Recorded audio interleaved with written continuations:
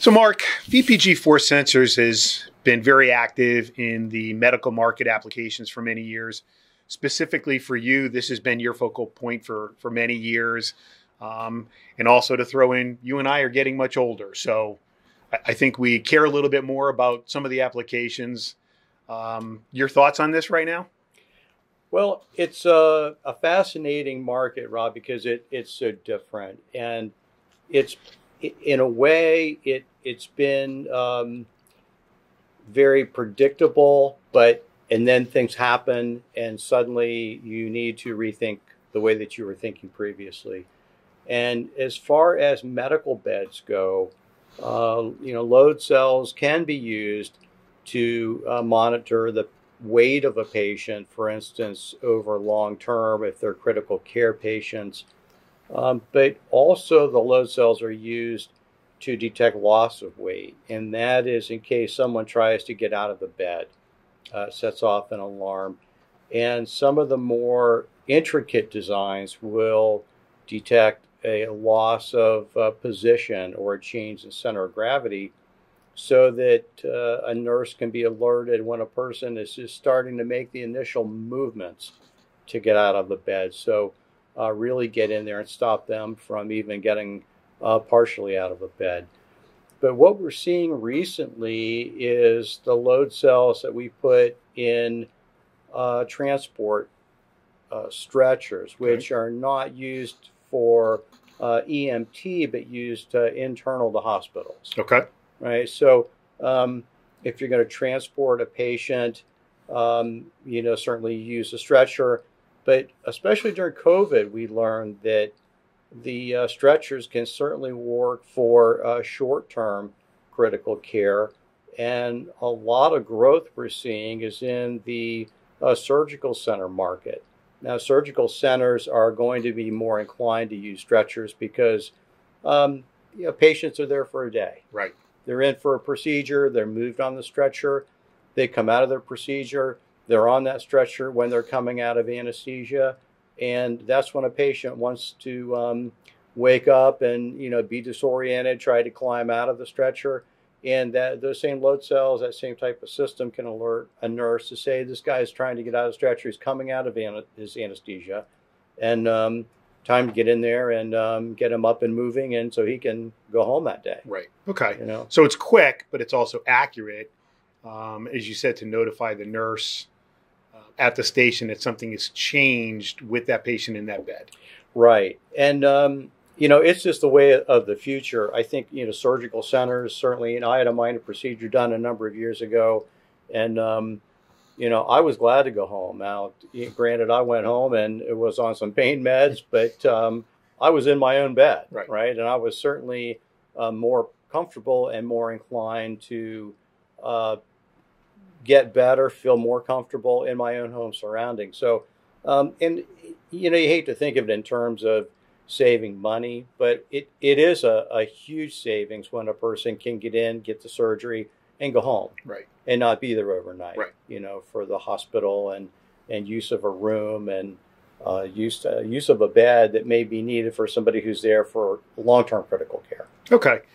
On a much smaller scale, we've also seen infant scales, neonatal scales, that also, as I said, I guess, yes, very different than adults, in beds or stretchers. It's important to monitor that, again, particularly in a premature baby that's born, and that hopefully gain of weight over a very short period of time, but even worst case, say, losing weight, that also has become very important too. It has, and we developed a system that weighs critically ill kids right in the crib. Okay. And it's a live reading scale. It's not a snapshot because the kids are so small, particularly the preemies and the weight that they're trying to monitor. There's always a concern if a nurse pushes a weight button and it takes a snapshot, anything could have been affecting that weight, some outside influence factor. Somebody could have been leaning on it. There could have been an extra blanket in the crib. Yeah.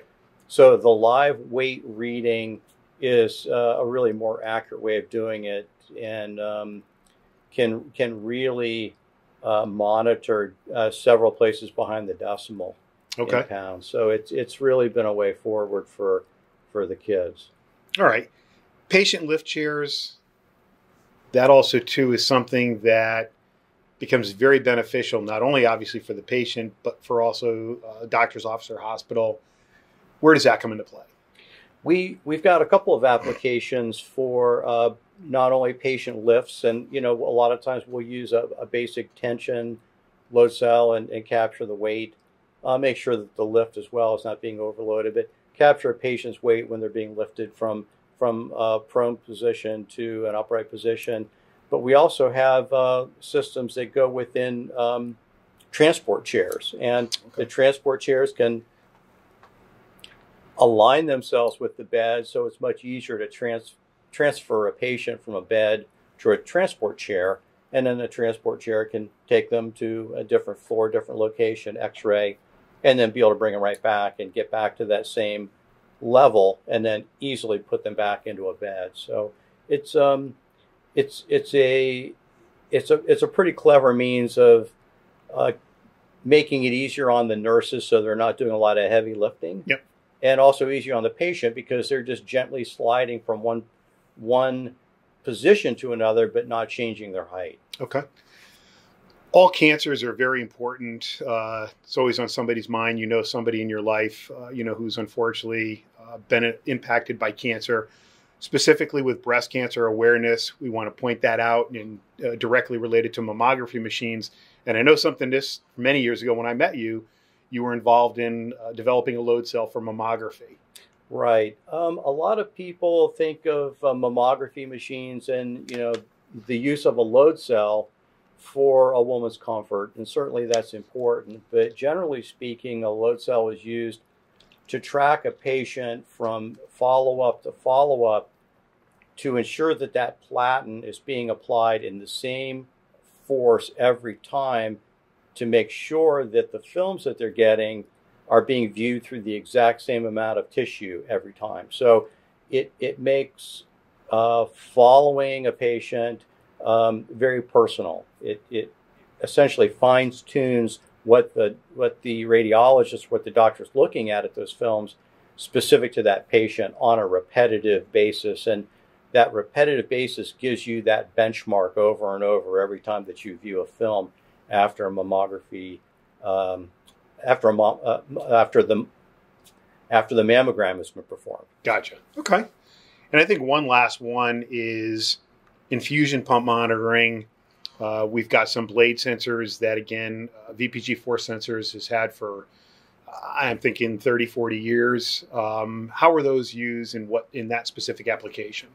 Yeah, the infusion pump market really relies on a load cell, because what happens is that load cell monitors flow rates, how much force is being used to compress the internal syringe on the infusion pump, and can give you a very precise flow rate without ever having the sensor come in contact with whatever's being pumped in the infusion process. Great. Fantastic conversation on the medical markets. Thanks, Mark. Yeah, you bet. Thank you.